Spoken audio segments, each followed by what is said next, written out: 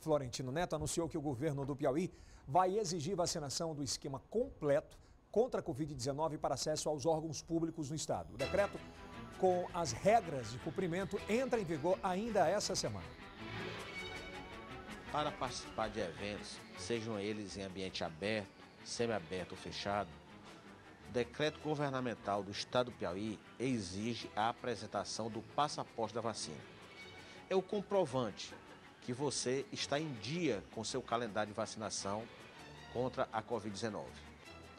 Mas agora, além dessa exigência ser feita para o ingresso em eventos, essa exigência também passa a ser feita para a entrada em órgãos públicos no estado do Piauí.